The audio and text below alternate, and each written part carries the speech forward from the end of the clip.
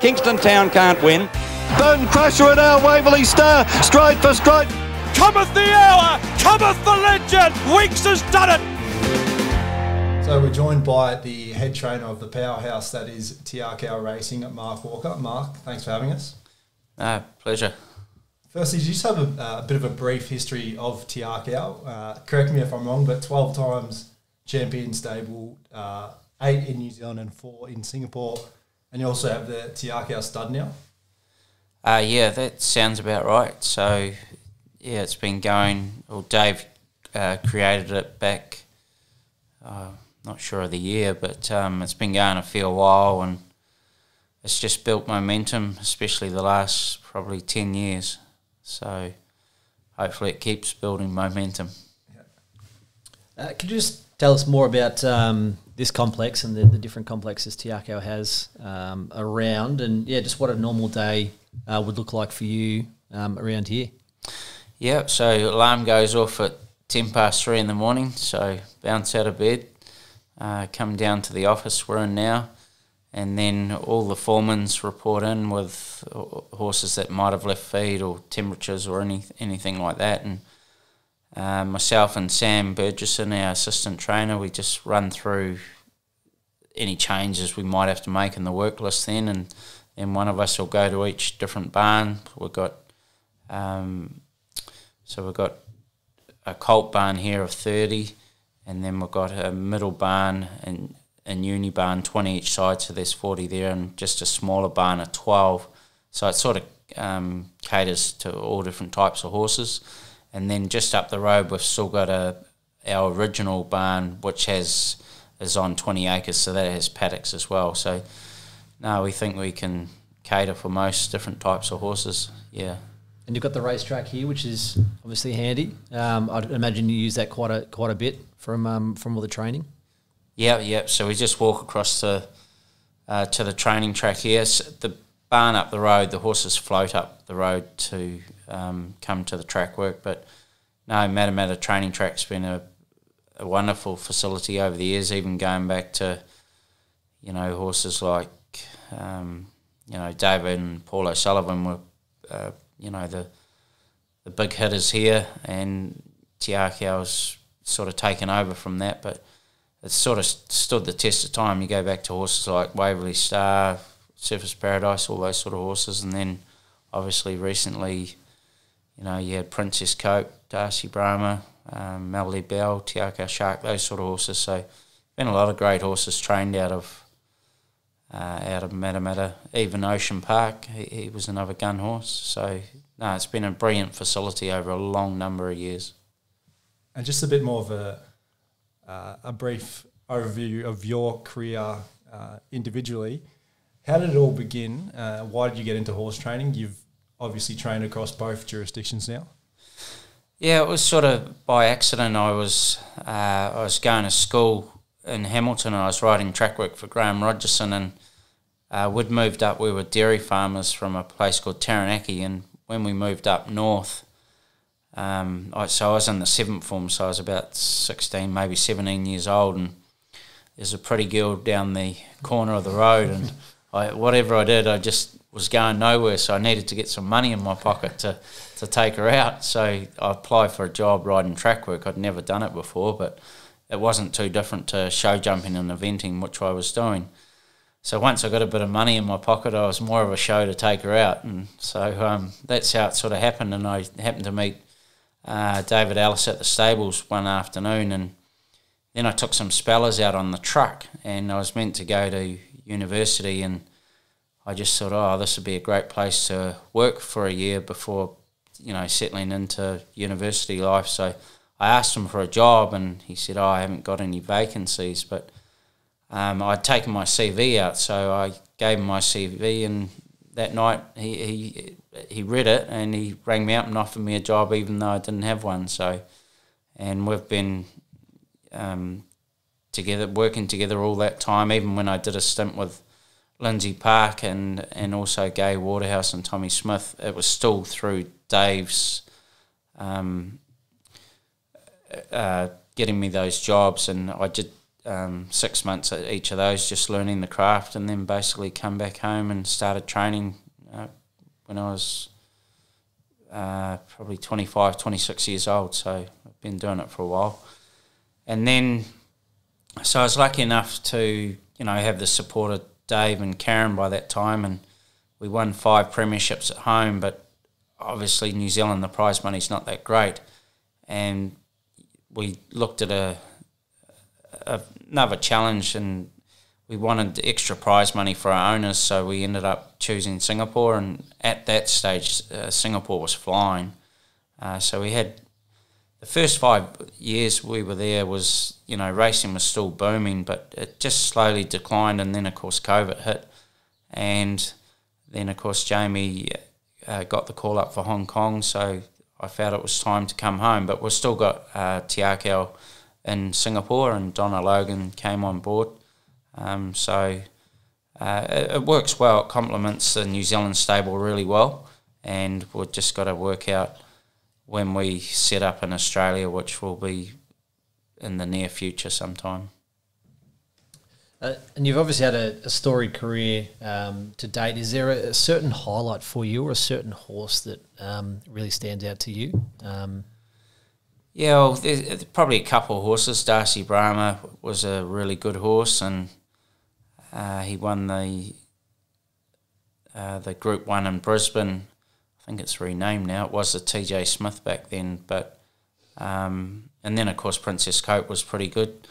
But the one race everyone wants to win in Singapore is the Singapore Gold Cup, and I was lucky enough to win that with a horse called Elite Invincible. So, but hopefully, I don't think I've probably had our best horse yet. I think that's still in the pipeline.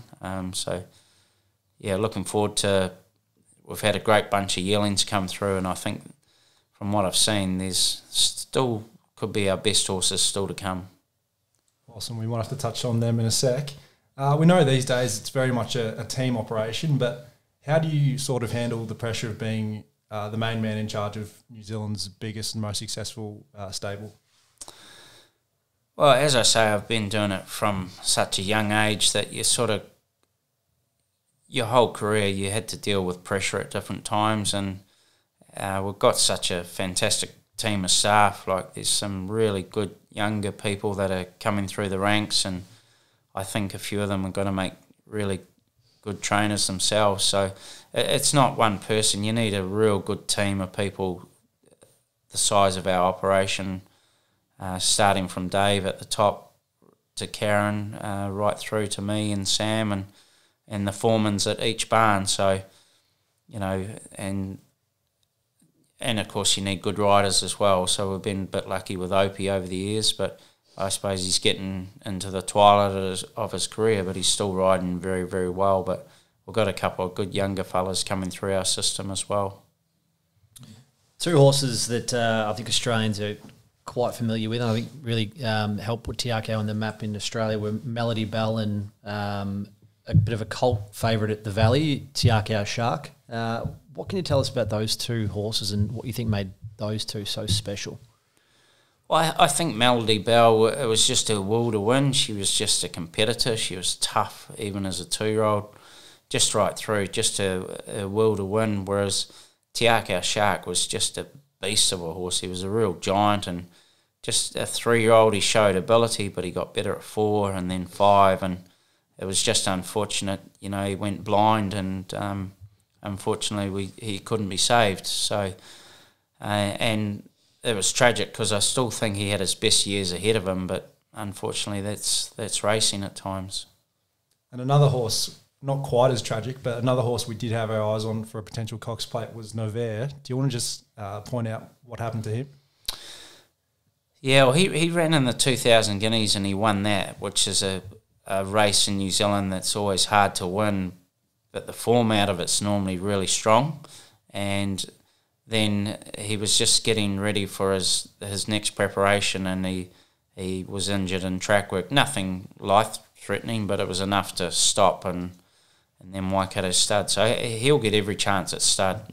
His son is Aberbill, and good-looking horse, and with their broodmare band and the farms they got, and their success for the last 20, 30 years has just been incredible, and they just seem to keep raising the bar. They just have good horse after good horse year in, year out come off that farm. So you did speak about your career overseas, and you obviously started out here and now you're back. What are some things that you've, I guess, noticed the differences since you've been back, and also the differences in Singapore and New Zealand racing as well? Well, probably one thing I've noticed this time back in to New Zealand training ranks, back before I left, as I said before, I was training against Dave and Paul O'Sullivan. There was Noel Earls, Colin Gillings, Stephen Trevor McKee, Murray Baker. They've all since retired. So it's sort of a new generation of trainers coming through. So some of them I didn't really train against last time I was here, but as I say, the real icons and our past champions have all retired. So we've got a lot of new, younger trainers on the block, and still some great older trainers. Obviously, Roger James winning the Derby recently. But the landscape sort of changed a lot, so to speak. I'm probably one of the older trainers now here. But Singapore is very different. It's just punting orientated. It's just all about the punt, and that was every race day. There was a lot of pressure there, but also exciting as well. They used to have massive crowds, and especially when Joe Moreira was there, he created a lot of hype about the place. But training in New Zealand, training in Singapore is just like chalk and cheese, completely different. Yeah. And just on that international flavour, what sort of is your relationship with Jamie Richards like, and what was your best advice when he went over to Hong Kong?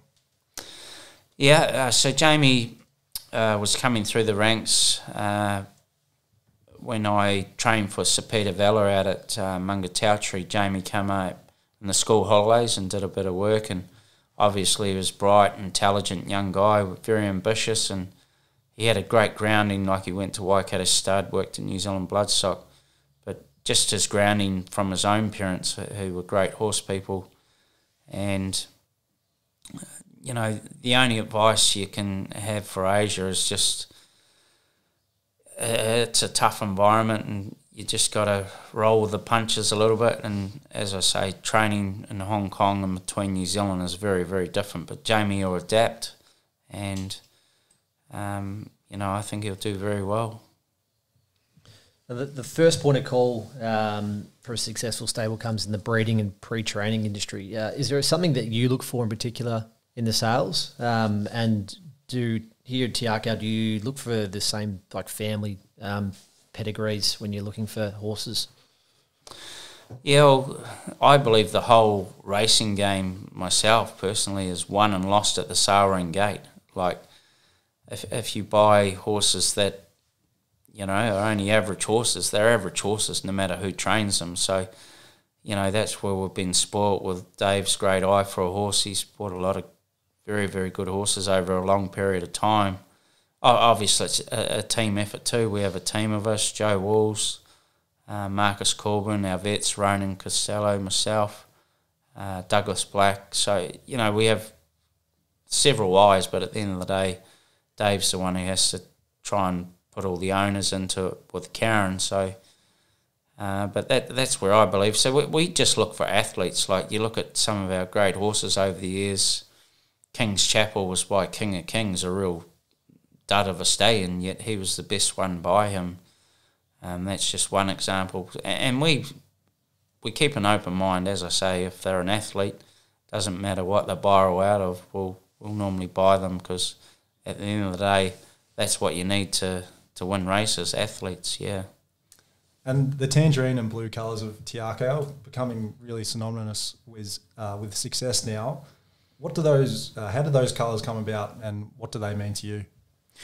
Well, obviously, I arrived at Te Akau and it was only 500 acres then, the stud, and I originally helped break in and pre-train the horses out there. So it's grown to 4,000 acres now.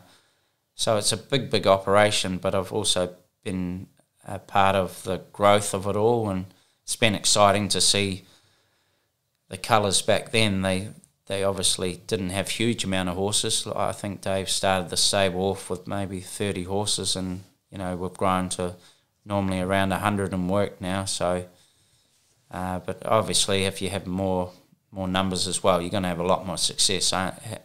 Just the way the game has gone these days. But yeah, it'd be nice to win one of the majors in Australia. That's for sure. So obviously, Cox Plate would be nice anyway. Well, it's a nice segue into the next question. So speaking of the majors, our major race, the Ladbrokes Cox Plate, when you kind of first think of that race, what is the first thoughts that come to your mind? Well, probably the first thoughts, Bone Crusher Waverley Star, just that iconic race.